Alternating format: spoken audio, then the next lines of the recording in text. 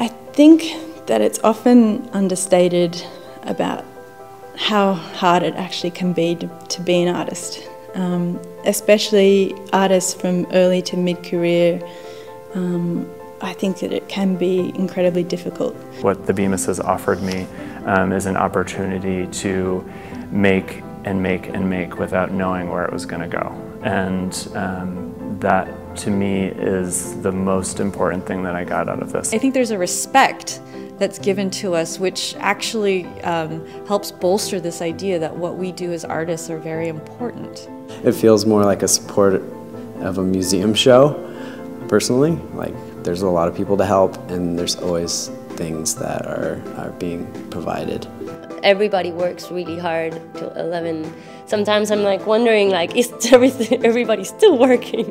Honestly, it's been one of the most productive 2 months that I've experienced as a professional artist. I've been able to accomplish what would normally take me a year or a year and a half within a matter of a few weeks, just by being given this opportunity. I think having a studio that's 1,500 square feet in super accessible in the sense of also located in a major city has been amazing. The whole city is affected by all the things that people do here. They have access to everything we're doing through Open Studio, through the artist talks. I mean, those are really incredible. I think that Bemis provides an amazing model for both American residencies, but also international ones. In the current world that we live in, it's almost impossible to find places like this. It lived up to its name. Like, it lived up to the respect that it gets, and that's hard.